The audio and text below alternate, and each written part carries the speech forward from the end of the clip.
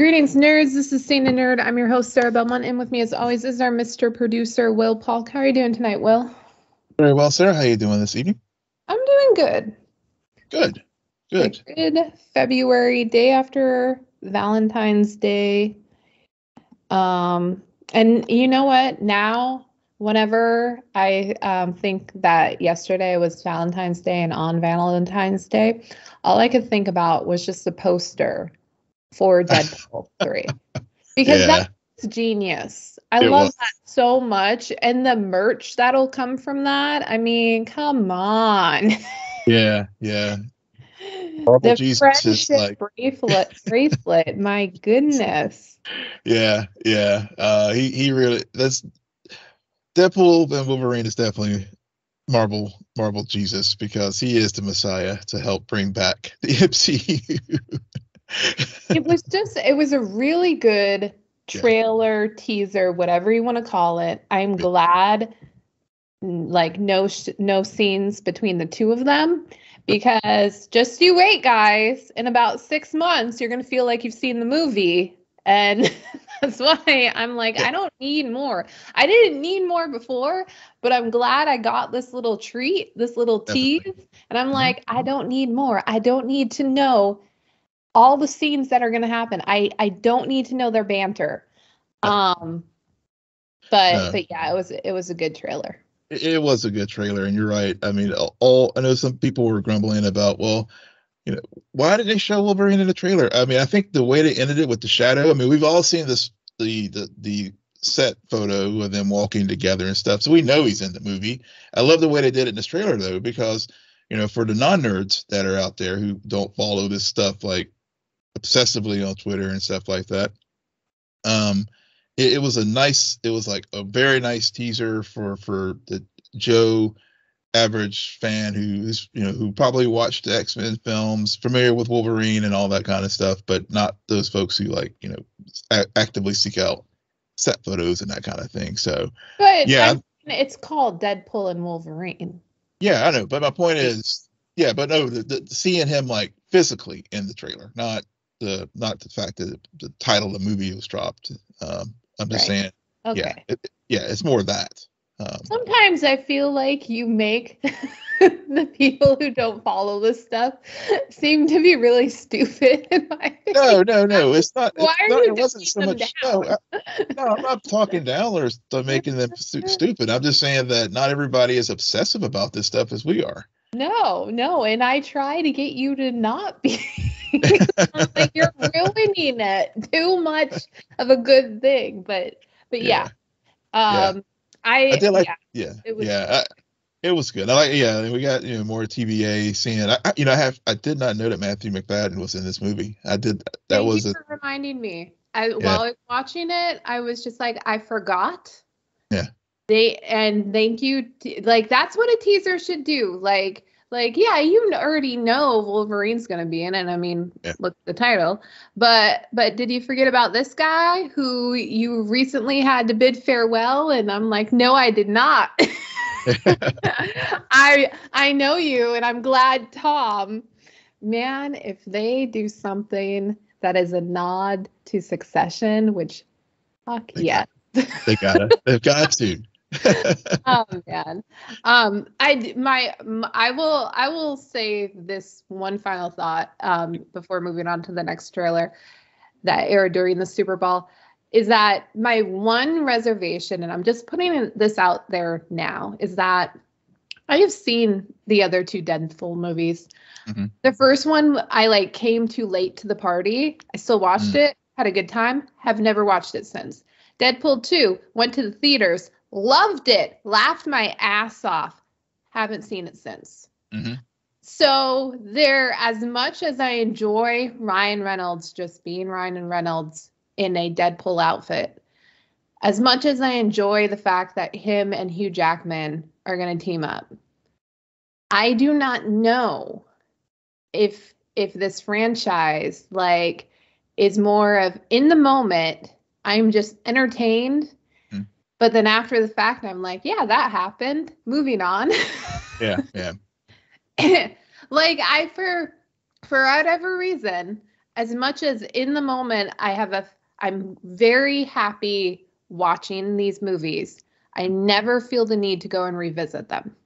Yeah, that's fair. I mean, come to think of it, I've seen like bits and pieces of them after us watched them in the theater, but I'm the same way. I don't think I've ever sat down and watched it start to finish. Right. Since the first viewing. Right. Yeah. Which rewatchability is a big factor when it comes to like things you cherish. Yeah. So the next one is Wicked, which I've never seen the play, any like production of Wicked. I kind of know what it's about. I've heard like the main big songs from it because of Glee back in the day. But so this is fine. This is a good trailer. Yeah. But I have some issues about it.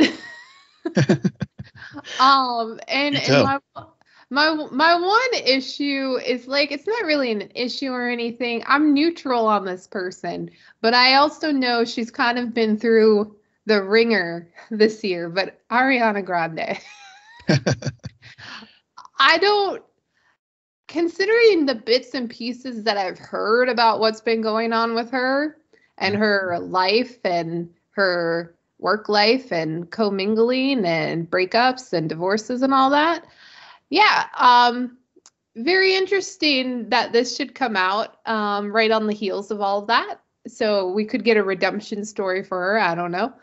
And the other thing is, who's the actress who plays the main bad witch? Okay, so the three leads are Ariana Grande. Glendora is Cynthia Erivo. Okay, and then I like couldn't find her name anywhere. Yeah. Because it kept being advertised as Ariana Grande and Michelle Yeoh. Mm-hmm. And I was like, I like saw one scene and we're missing like the co-lead of this whole thing. But so that put me a little bit off, I have to say. Yeah. I agree. I mean, I had the same reaction, and it was when I first watched the trailer, I had, I was like, hey, Ariana Grande, Michelle Yeoh, and I blanked on Cynthia's name. I honestly did, and I know she's been in some pretty. I'm trying to remember what other films she's been in. I don't recognize her name at all. So yeah, but I had the same kind of thing. I enjoyed the trailer. I haven't, like you, I haven't seen the musical. It's come through here in Durham multiple times, and each time I just never get on the ball and get tickets for it. But yeah, the trailer looks really fun. Of course, they're releasing it at Thanksgiving, so they're definitely trying to get the big holiday bump there. And it looks like a lot of fun, and maybe we'll finally watch the musical before going to see it in the theater. Maybe. I did not see Invincible season 2 part 2 trailer. Yeah, that one dropped today. So it so when is it coming back on air? Yeah, so it's coming back on air March 14th. Okay. Yep. So yeah, so this one, the trailer was nice. It was fun. Really, we get a few glimpses of Alan, so somehow Alan's back. And we see sort of the fallout from what happens with Invincible, when we left the series there, Omni-Man was being taken away, but I don't recall seeing Omni-Man in the trailer, to come to think of it. But yeah, it was fun. I think all 4 parts of the remaining episodes of season 2 will drop on March 14th, and I'm sure we'll talk about it at some point when as we we look at our schedule moving forward. Yeah. I mean, I like Invincible. I mean, It's not, it's not like it's out. Yeah. We have to like drop what we're Yeah. currently doing and switch to it. I completely agree. I'm already processing in my mind. We're gonna get to it in April. Yeah, I was thinking that today too. I was like, we might like bundle. We may have an animation block bundled here coming up. I mean, I missed that trailer, but about a half hour or less before joining this call, I did see, and I watched Kind of Funny watch the X-Men 79 trailer or 97 trailer. Yeah. And the team is back. The team is back. Is back, and it feels good. It feels good. It does. I think maybe that was kind of what. Maybe that's why I just didn't really get moved by Invincible, because when I heard that classic X-Men 90s, the X-Men theme, I was just like, all right, March 20, get here. Yeah. It's nostalgic. Yeah. And the little voice in the back of your head that's saying like they're gonna fuck it up, you're just like, no, they're not. They can't do this because there is fear.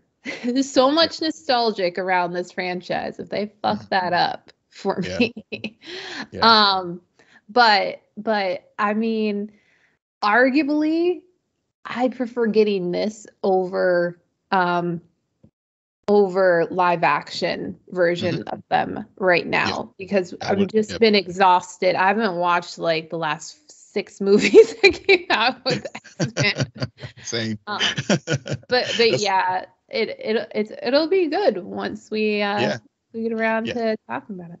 Yeah, it will be. I speaking of nostalgia, I know that the poster that they dropped for the series, it's all the characters and it's VHS tapes just to really, remind you of like the time period that it's, where the original show came and everything about it. I mean, it was, the original voice actors who were part of the series are coming back. Many of them in the same roles they had before. Some of them are doing some other characters in this new show, and of course they do have some new people coming in to do some voice work as well for like Cyclops and others. But yeah, I'm there with you. I had a big smile on my face and agree that if you're going to bring the X-Men back, this is a great way to do it. So next summer we have Thunderbolts swapping release dates. Thunderbolts is now May 2nd, 2025. Superman Legacy, I thought we were just talking about 2 movies, but Will added this third one, will be on July 11th, and then Fantastic Four will be on the 25th. And now that I've put that out in the universe, more than likely at least the Thunderbolts and Fantastic Four will likely move to another date and time. Granted, Fantastic Four is also, the casting has been confirmed, which was one of the most anticlimactic pieces of news to come out of this week. But yeah. So the reason why I put Superman Legacy in there, yes, I know it's DC, but I mean, this Super summer. It's a super summer. It is going to be. I mean, and it's really just, you have two, quite frankly, 2 anticipated films within 2 weeks of each other. I mean, you can't not. I mean, I think that even though I joked about the note about the release dates moving, more likely than not, they're probably going to stay there, and it's pretty amazing. Feige and James Gunn have their little. We'll have a rivalry starting there, and given James's prior work with superhero films, and given the MCU's track record, even though Max Chapman did have a role in WandaVision, so that's probably the last thing that people really had universal good feelings about. I mean, it's just going to be fun to see what happens there. But I agree with you though that Fantastic Four, the casting announcement was anticlimactic, but I think with the promotional materials that came out yesterday with the poster and stuff, I mean, maybe it looks like they may be going a little retro, so maybe it'll be set back in the 60s or something, but we'll see. Yeah, because that worked so well the last time they did that. True. Well, they get a do-over. I mean, so next year we'll have a super summer. This year we're having a Star Wars summer continuation, as The Acolyte is reported to drop this summer on Disney Plus. Yeah, no date yet, but Collider did report that over the weekend that looks like that series will be dropping. It's set 100 years before Phantom Menace, so set in the High Republic. So it's a mystery thriller. So we'll see. We'll get a new genre entered into the Star Wars universe. Yep. I've heard that one before, and there's going to be sand. That's my prediction. There's going to be. There's always sand. Well, yeah, I'm just saying, a new genre. Is it? Is there sand? Not a new genre. Star Wars, just continuation. Okay. I'm waiting for the water planet. No. We had that. Hey, I know. And then after that, Superman and Lois will return in this fall for the 4th and final season. So that is cool. They're starting to shoot, or they have been shooting.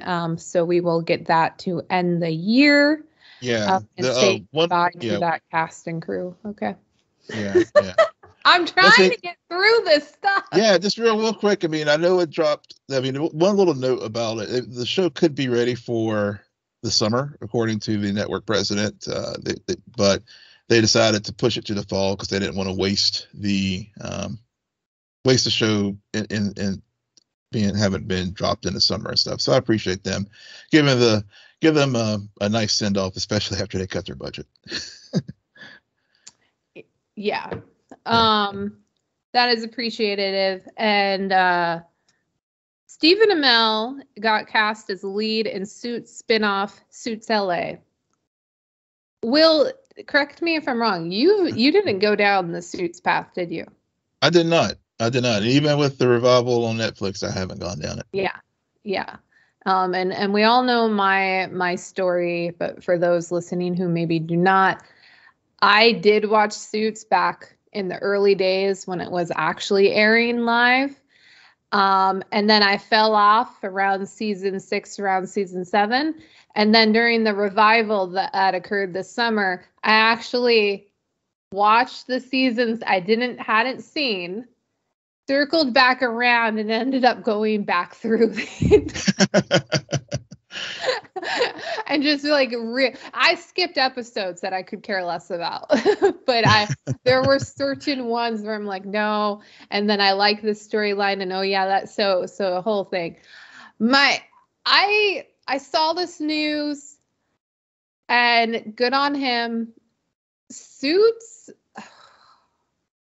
it'll be interesting to see, because the premise of Suits was essentially that this guy who for certain reasons got kicked out of law school, but was so smart that he started this side gig of taking the LSAT for people. And he has one of those memories where if he sees it, he knows it, and it's like stuck in his head, photographic memory.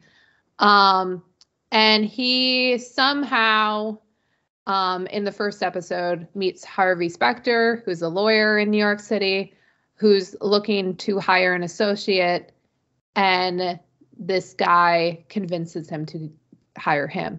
And so for majority of the series, there's the secret that this guy has never gone to law school, and he doesn't have his credentials to represent people. And so what I'm saying is, they can't, in my opinion, they can't necessarily take that premise and just put it in LA. So even though they're calling this Suits LA, I am curious about what the premise will be. Yes. So I did read the Deadline article about this when putting this on the rundown. And essentially, Stephen Amell's character is a lawyer in New York. Yeah, Harvey Specter version. Yeah, but I think he was a prosecutor. Yeah, he was a prosecutor in New York, and then he ends up moving to the West Coast and setting up a I think a criminal and defense and other type of law practice. And so this is not a continuation. I think it's just Right. it's a true. Oh, there's no way they could yeah. do a continuation. Yeah. Yeah, so it's a new show, and even Stephen joked that he's got a little bit of experience about building universes. So Yeah, I did. One of the actors from the original show, I watched an interview with him this week, and he even said they need their time to develop their story, and then you bring in characters from the original series. You don't instantly start off with like the tie-ins. Yeah. So I hope that the writers and producers understand that, like, this story needs to be solid. And of course, then season 2, you get Emily Bett walking in as his ex-girlfriend, which I'm putting money on now. That will happen. Okay. And David Ramsey will make an appearance. Yep.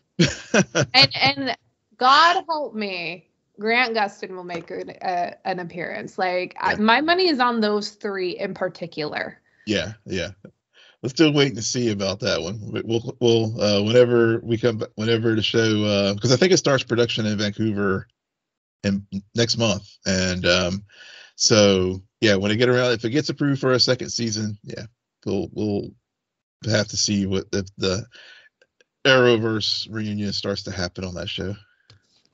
Right. All right. Will. Yep. So what did you think about Mr. and Mrs. Smith's second date? John is one horny dude. he signed up for the sex. But he didn't know that they were going to be together. I know, but he just, remember in the first episode, he was like, did you sign up for the relationship, or did you sign up for, or for some other reasons? And it's clear he signed up for the relationship. But I don't understand. You're saying that they signed up. I'm just saying in the program. I mean, just, whenever he learned that, whatever he was going to be there was the cover was going to be a married couple. But they learned that in the first episode. Yeah. I don't know. I'm sure you're saying what is correct. It's just going over my head. But yeah, like yeah. I was also not expecting you to lead with that. So like, wow, you went right there. Okay. I don't know what to say. I'm very caught off guard. I'm like, okay. I surprise you every now and then. Did you like this episode more or less than the first episode? About equal. I like this episode. The awkwardness really, you had your first date. I think it was that the tension was, as far as between the two of them, was ramped up, and maybe that's why I just started out there, going right to that point, because that's what, for me, as far as beyond the mission aspect of it, all the elements that were going on in the episode really just kept heightening that tension between them, the sexual tension between them, and so maybe that's part of the reason why I was like, yeah, that's my kind of a nutshell analysis of what I thought John's motivations were. Yeah. I think I like the first episode better. Mm-hmm. This did feel like a continuation. I did laugh out loud during the potential throw up. Oh yeah, I did too. I know, it's just the way he did it. Yeah. Was so funny to me. I have no idea why I laughed out loud about that. Yeah, it seems so natural. I was just wondering, is this improv, or is this like, did he really or did they block this out prior to? Because it just seemed like it just seemed very natural. Yeah. I know that they're doing a lot of improv on this. Yeah. And the other thing, another thing too, is just like, I found it funny because thinking back to the first episode about the discussions about how many people he's killed, and something I didn't bring up earlier when we discussed the first episode, his embellishing about his height. So I was wondering, like, did he embellish like the number of kills he's had? Oh, I think so. Yeah. I also think that he might embellishing as in because we know he was in Afghanistan, like they dropped a bomb, like but or there was an attack. There's more than one people, but the casualties are this amount. So he owns all of those. So like I can appreciate how with both of them they say things that but due to their actions and due to everything you learn about them during the interview, you're as a viewer also second guessing and saying, okay, is that the truth or is that a lie? And how much of a lie is it? Is it a white lie or is it like a very hard paced lie? For me, why I honestly prefer the first episode more than this episode is because I really enjoyed the writing in this episode. For whatever reason, majority of the time things were just too telegraphed about what was going to happen. And I found myself predicting exactly what was going to happen multiple times, and that's not a good sign for me. Because I should either A, be so invested my mind's not even thinking, or B, thinking of something and then they do the opposite. I'm like, oh, well, that was interesting. I did not expect that. But so as much as the conversation at the end, like, was a good, like, bottle story arc with the line about him saying at the beginning how the idea of having someone to come home to at the end of a shitty day and to be able to kiss them, like, that's a nice thought. I can appreciate that, but at the same time, I'm just like, it's too telegraphed. It's too but to your point, their chemistry is great. Yeah. And both of them separately and alone are really interesting characters. But overall, I don't know. I was not as invested in this whole black tie thing. Yeah. And as soon as there was an emphasis, like, do not administer more than one of the truth serum, you're like, oh God. Yeah, you know where that's going. Yeah. I agree with you that things were telegraphed. And so from the mission standpoint, the first episode was definitely, if I did have to tip the scales, that would make that what it does. And it did the job of being the hook. For sure. I think for me, like I said, it was more and more, as you've mentioned it, the whole psychological cat and mouse game warfare between Jane and John, which the first date you're just sort of filling each other out. Second date you really get, it's like getting into learning more about that person and the fact that they're into cannibal porn. Yeah, exactly. And so they're into cannibal porn. That was good. That was really good. Yeah. I also didn't understand what he was watching. I'm going to be very honest here. I did not understand. So, but at the end, when it was explained what it was, I was like, oh, okay. Yeah. All right. Well, I'm glad that she did that. Serves him right. And that's the other thing too. That I think she is. What I also got her is she's so much better at this than he is, as far as like the head fakes, because he walks into them, at least right now in their relationship dynamic, he walks into it every single time. Well, you know why that is. Yeah. Do you? No, explain it to me. Well, you kind of said it at the very beginning of this conversation. Yeah. Okay. He underestimates her because she's a woman and he wants to fuck her. Yeah. Yeah. So Yeah. she's able to do that and pull it off in such a way because he's a man who wants to get laid. Yeah. He Yeah. has yet to really like view it as something else. But at the same time, I can't help but think about the coffee shop scene in the first episode. And Donald Glover is doing a great job with this character because they both are. But for him, during that scene and trying to break the ice and trying to get to understand her, there were so many tells from me where it's like, no, he's like he's a very curious Yeah. naturally about who this person is that he's now married to, but also I think he's very observant of her and what she's doing, and he figured out who Max is.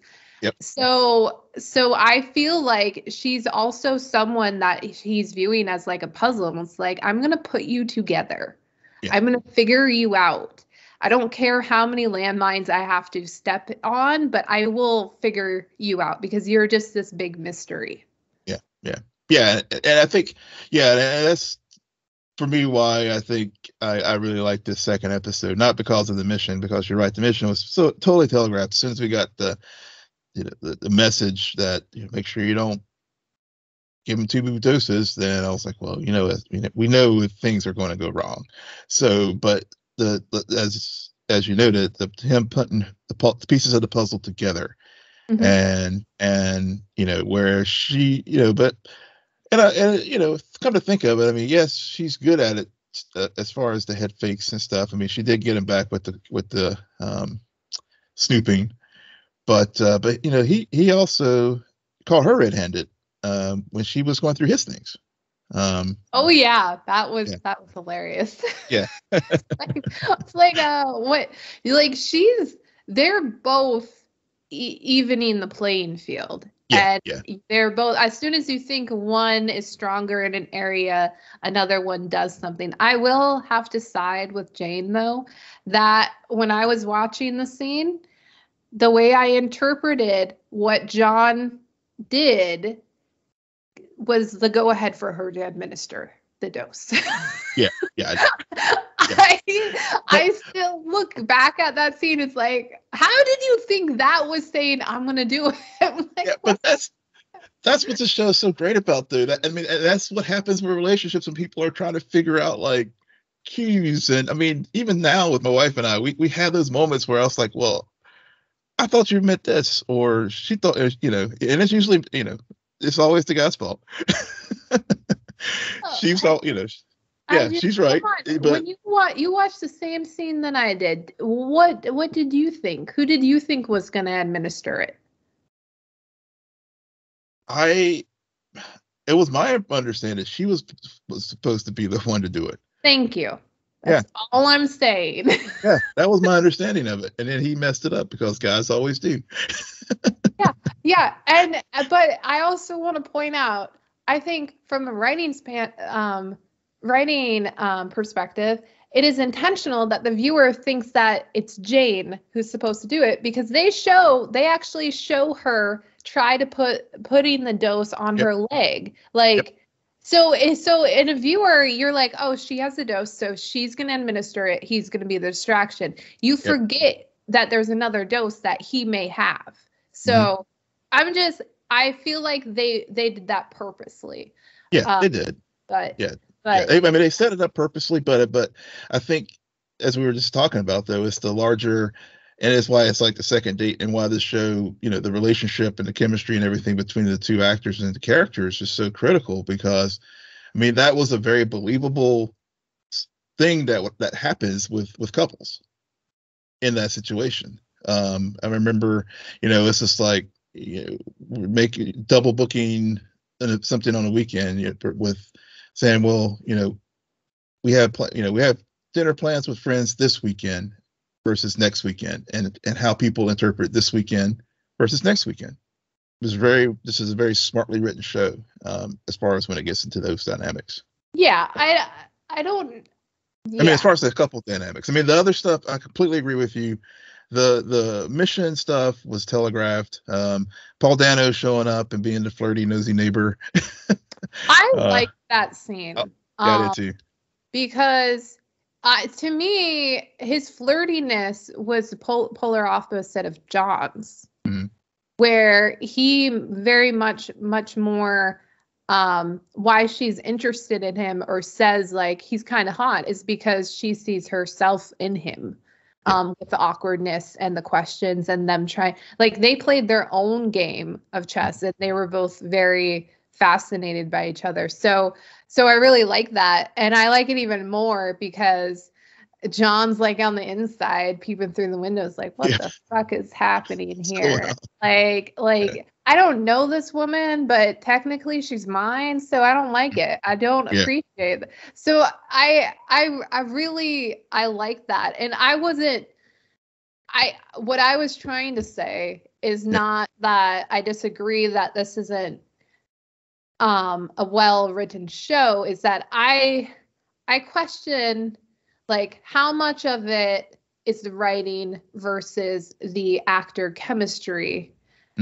Because we also know that they're doing improv for a lot of the scenes. So so there's a balance there between what carries more weight in terms of this show. And we're only on episode 2, so who knows what will happen in the next 6 episodes. Yep. For sure. And next week we get to talk about 2 of them, and that will be a true test because, like, so far we've only got them in very small doses. And next week it'll be 2 hours. So the true serum will come out. Oh my God! I love John Toretto, but I don't want to see him for at least a few months after that. I don't want to watch that scene. We definitely want. I was very uncomfortable. That moves us on to Reacher, episode 6, New York's Finest. Oh God. Okay. So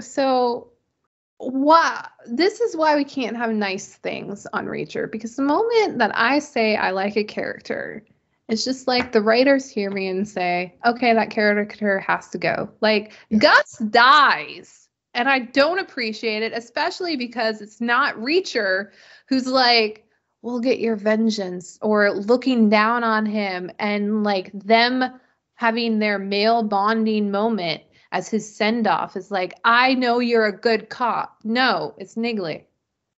And I'm like, it should have been Reacher. I don't understand that decision at all. It doesn't make any sense to me. Yeah, and also the death just felt unearned.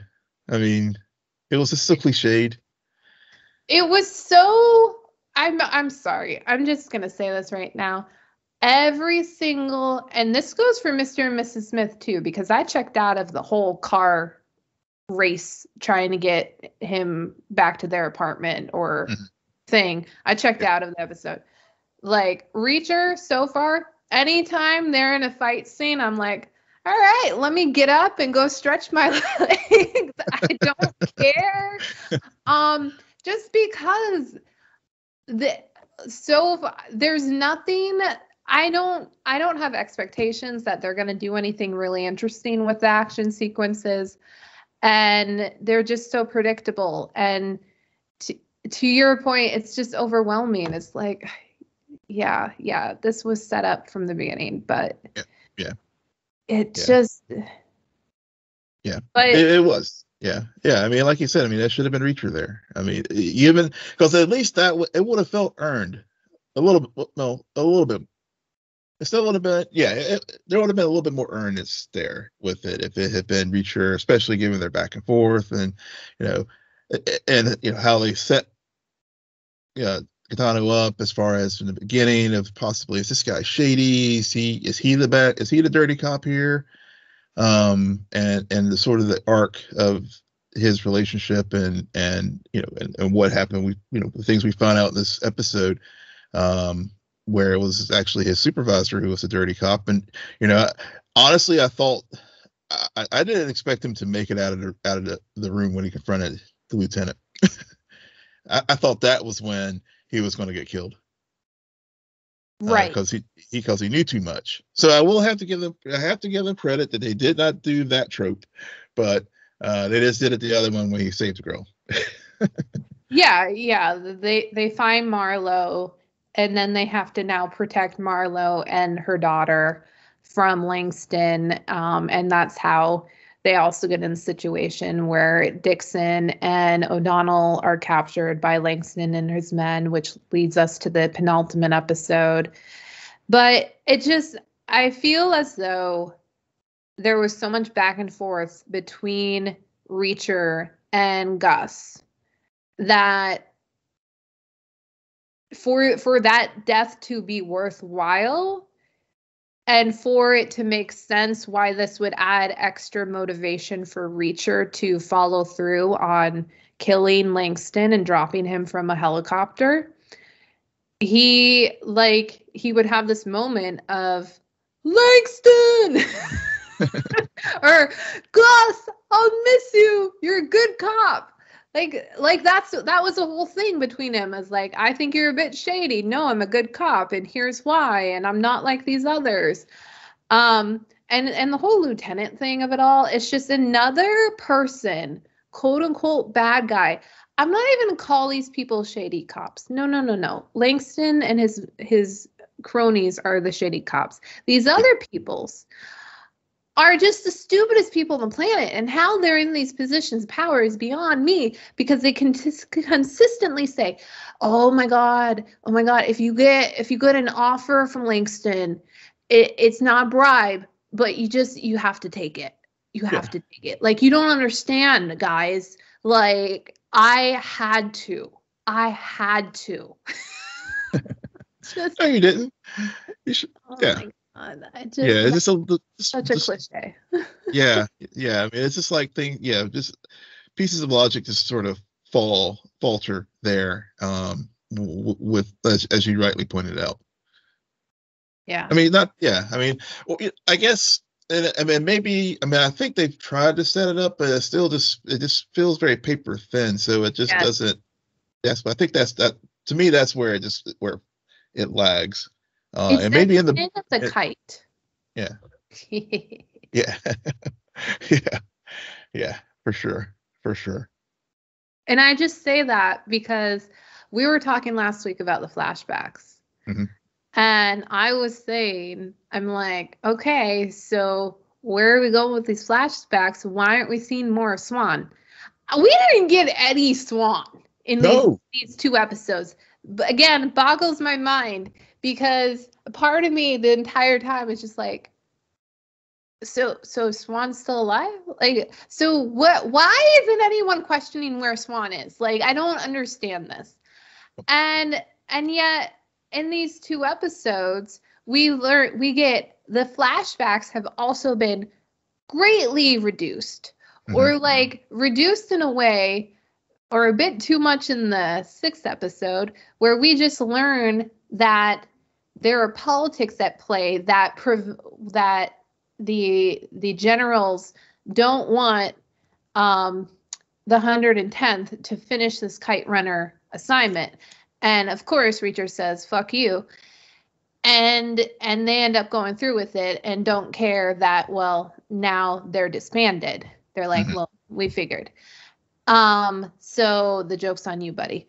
But and then you get a little bit of a payoff when Niggly and Reacher have their conversation right before he goes in to turn himself into Langston, where gives himself up to Langston, where she says, like, oh man, I've been thinking about Kite Runner. We totally purposely killed our unit, and now someone is literally killing our unit. And I'm like, that was the parallel this whole time? Yeah. What? We'll explain That it. one didn't. Yeah, that didn't bother me. That didn't bother me so much. I will say that. I was like, okay, I'll allow it. I like the line, but Yeah. I just can't believe. If you're gonna have flashbacks, Yeah. they need to stand so much more on their own, like than what we got, and they were so choppy. And then again, I'm just gonna say there was ample time for us as a viewer to get to know Swan in the flashbacks, because in present day, Mhm. we are supposed to leave without a doubt in our minds he's dead, just like Reacher Yeah. thinks he is. And it's like, no, he's alive. We're going to see him in the 8th episode. Yep. Yeah. We'll find out but, he's the mastermind behind it all. or that would be awesome. I mean, I would love for this show in its final hour to surprise the hell out of me. I would love it. I'm actually hoping for it. Do I actually think it'll happen? Not a chance. Yeah. We'll just get Reacher tortured, and he will make some witty comment or whatever. He'll, we'll get out of the shackles or whatever, and toss Langston from a helicopter. So. I mean, I will be honest. I really am only in it to see Langston getting tossed from a helicopter. Okay, like, let's do this. I mean, and that's another thing. We hardly got any AM. I know. Any AM, and he's such a better villain than Langston, and yet all we're talking about and all we're seeing is Langston and Reacher, and I'm like, man, remember when I thought it would be awesome the moment that Reacher meets AM? Now I don't know if that's actually going to happen. Yeah. I'm sure it will. But sure, yeah, that'll show up while they're like beating him with the lead pipe, whenever they're trying to get information out of him or whatever at this point. However they try to break him or whatever, literally. Literally. They're literally trying to kill a Reacher. Figuratively, they didn't pass. Yeah. Anything else you want to say about the penultimate episode? I was kind of surprised by it because it was this big build-up, and then we got the montage at the end, let the man walk through, and then it's like fade black. I'm like, okay. Yeah, actually, I was gonna. I mean, I do appreciate how they score this show. I mean, the music definitely fair. Sets fits the mood of the scene and stuff. As far as the penultimate episode, I mean, it was a lot of just to your point about flashbacks and stuff. I mean, I felt like it was we did get a little bit more as far as the politics, as far as what was going on with Kite Runner. We get to see Neagley do a lot of badass stuff, in the hospital there whenever they were like talking to the guy who survived the incident, the getting hit by the car when they saved the girl. But I mean, I just felt like I felt like it was building up, and really in those last maybe 10 minutes or whatever, and then when we do fade to black, I was just like, oh, now I was like, they did a good job of setting up the finale in those last few minutes, because the rest of the episode, I mean, it was good, but I felt like the ending of it really set things up pretty well. Yeah, I've seen worse penultimates, and I'm glad we watched these two episodes back to back, because they kind of flow right into each other. Yeah. Which I could say arguably about this entire season, the way we broke it up makes a lot of sense in terms of arcs. Yeah. And everything. So we're gonna have one more episode to talk about next week. To end our Reacher season 2 discussion. Then who knows? Season 3, they've already been greenlit for, and he's filming it. Yeah, we might end up watching that too. Now that we're on the train. So beyond this, I had a big weekend of watching things, Will, that I just have to talk to you about. Do tell. So I find it so funny in hindsight that after recorded last week, I told you, I mentioned this offhandedly, and I just said, yeah, I saw One Day came out on Netflix. I'm probably not going to binge it. I'll probably like take my time with it. And I binged it. But I did not know at the time. I knew there was 14 episodes. But I did not know at the time that those episodes are a half hour long. Oh, well, there you go. And one of them is 18 minutes long. Wow. And so for those who don't know about this limited series, it's based off of a book by David Nichols that was released in late 2010, maybe 2011. And they made a movie starring Anne Hathaway shortly after it because it was a big YA novel. I read the book. I was obsessed with the book. I mainly read it because I knew they were making it into a movie. I watched the movie, very disappointed by the movie. And I literally have not thought about this story since then. And this all occurred, again, mind you, 10 plus years ago. Yeah. So I had no idea they were making a limited series until I saw it like as a recommended and that it was dropping. And I'm like, oh, okay. Interesting. I'll check it out.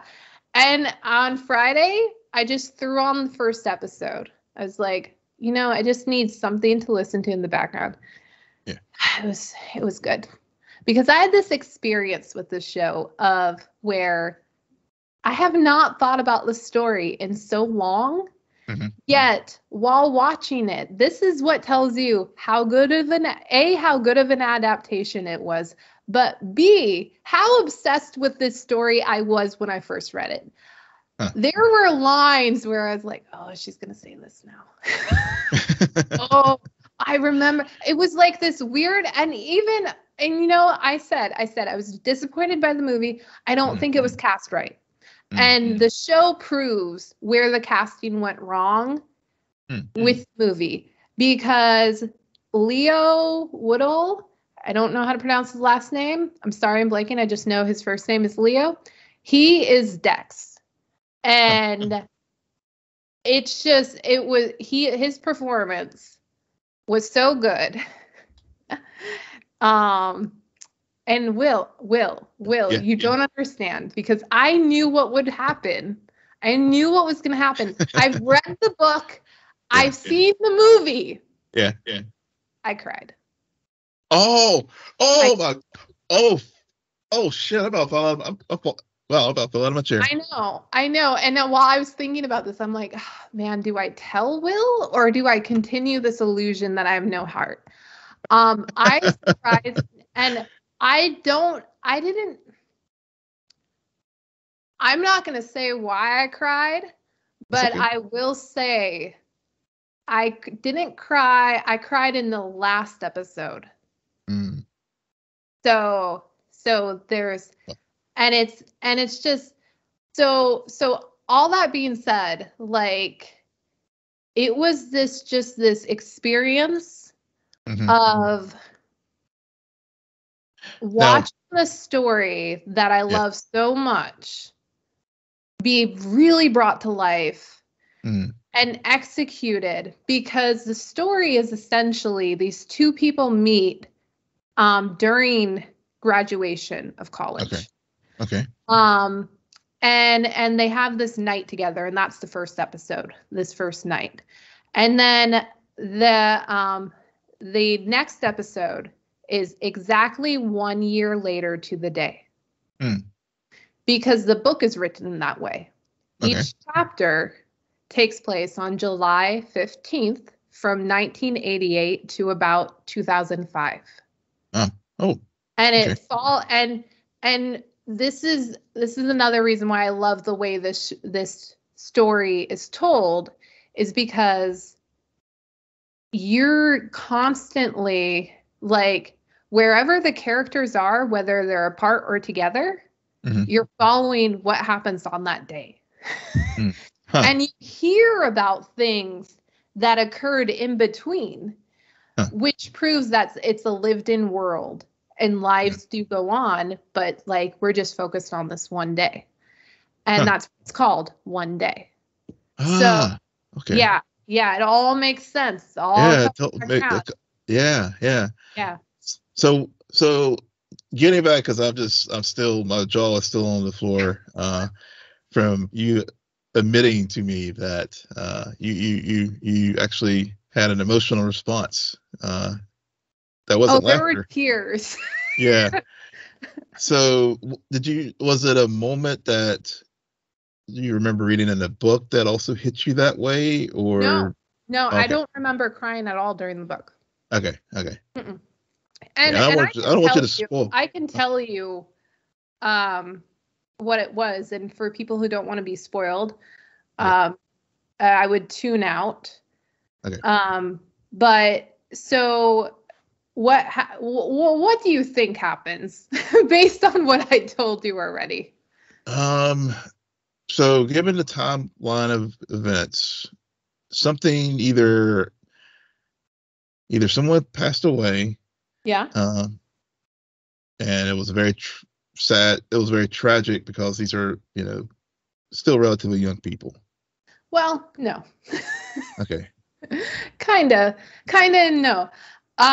So they they don't get together until officially until 1998, Okay. 19 um 90. So they have like 10 plus years of friendship Okay. before they actually get together. Whole time smitten with each other. Okay. Like the energy there, but they're best friends. Right. Right. And they finally get together, and then in the second to last episode, we start to do like the same day in 2000. Oh, they're getting married. 2001. Oh, they're married. 2002. They're looking at houses. Things are finally right with them, Yeah. and Yeah. they're enjoying and they're in love, and they want to have a kid.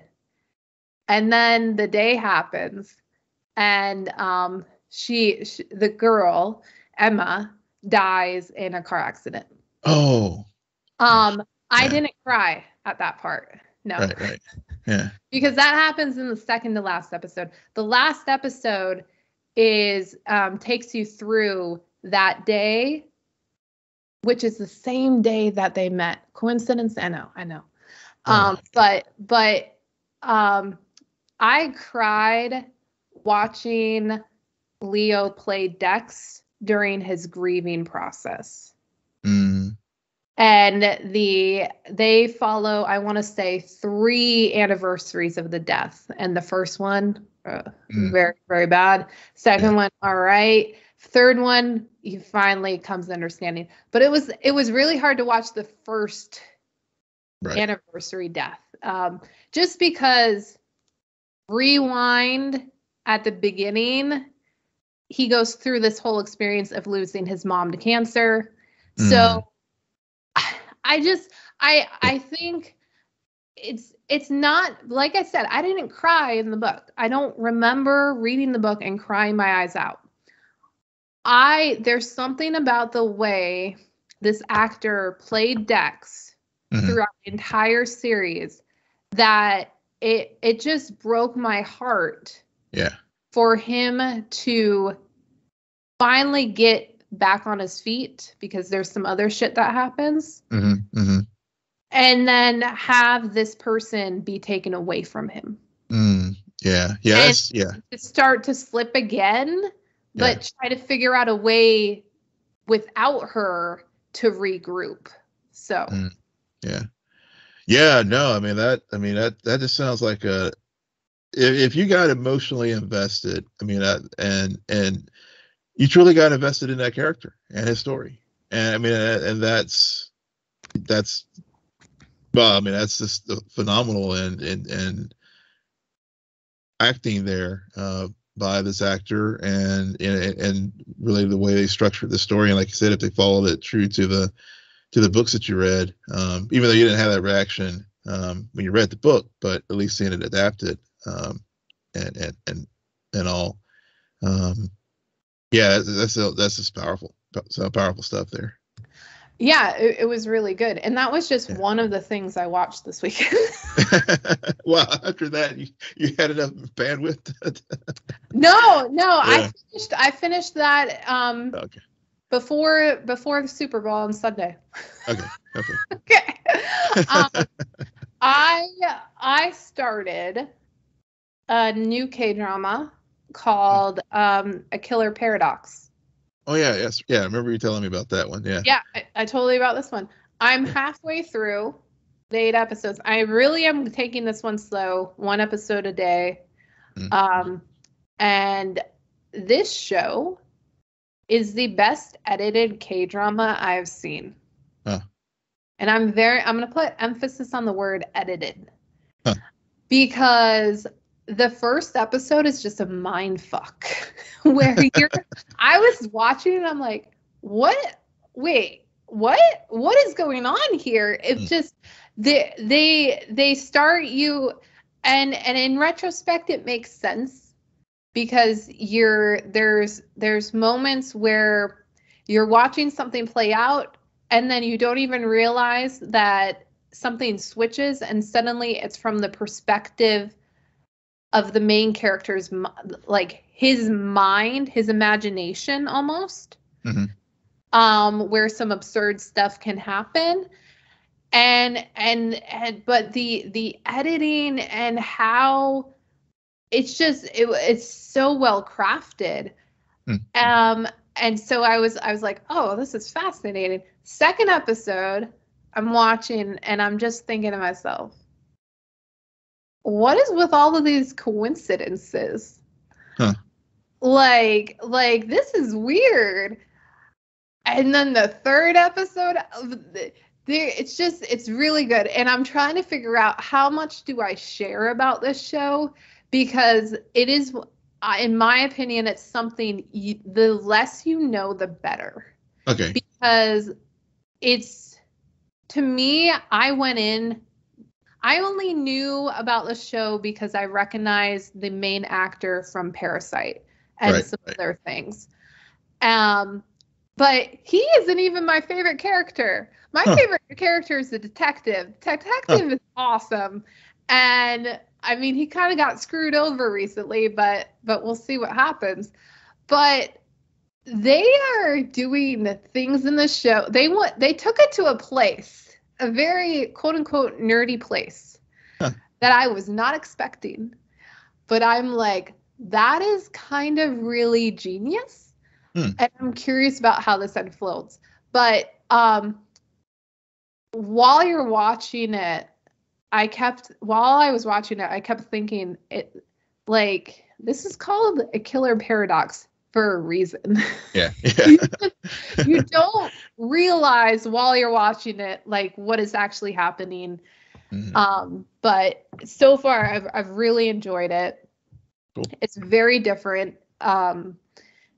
But I have I found it odd that they dropped all 8 episodes at once. The only other time I've seen them do that is with The Glory. So that tells me there's a high chance part 2 will come out like in 6 months or something. Okay.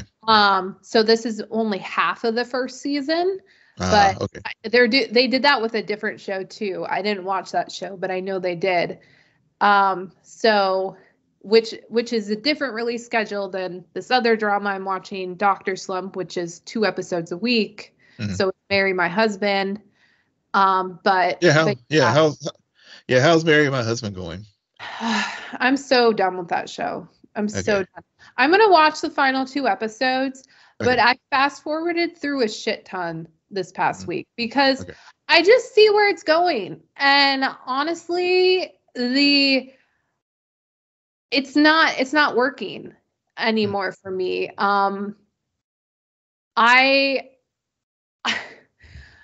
I figured out something that took the main character the entire episode to realize.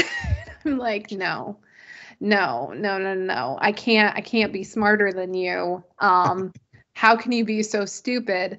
So again, it's one of the shows where it starts off really strong, but after some of the intrigue is lost and they introduce some other characters, it kind of just it eats itself, in my opinion. So okay. Yeah. Which it happens, but I mean, I'm glad I watched it. I'm not mad at it from that sense, and it could still surprise me. It could still finish off really strong in the last 2 episodes because series can do that. Because I will again bring up this show from last year, Duna, which it was a lot for me to get through that show. But the last episode and the way they ended it, I was like, this show's genius. I remember. Good. Yep. Really good. So it's just been a lot of TV pulling my attention. I always enjoy hearing your K-drama recommendations and also the, various things that show up on your Netflix suggested, and one day is definitely I know I saw someone asking on Twitter today if anyone's watched One Day, and I tagged you on that post because I remember you mentioning it last week. So yep. And I think I just want to say I send a lot of love to Leo. But Leo's performance would not have worked without M'Baka. So hats off to her performance as well. So it's Dex and Emma. It's not just Dex. Okay. I'm just going to say that. And on that note, Will, why don't you tell our listeners where they can find you? Yes, you can find me on X, formerly known as Twitter, at Will M. Polk, WILLMPOLK. And be sure to check out my latest Star Trek video I dropped earlier today, breaking down the series Star Trek Next Generation documentary, Chaos on the Bridge. So it's a crazy first 2 years of that series. And you can find me on X, formerly known as Twitter, at SJ Belmont, SJBELMONT. Please follow our crew on Twitter at Scene and Nerd. Friend us on Facebook, follow us on Instagram, and Threads at scene_n_nerd. And visit our website, www.sceneandnerdpodcast.com. But most importantly, rate, follow it, and comment on Apple Podcasts, Spotify, YouTube, or wherever you get podcasts. Good night, Geek Out. You're welcome.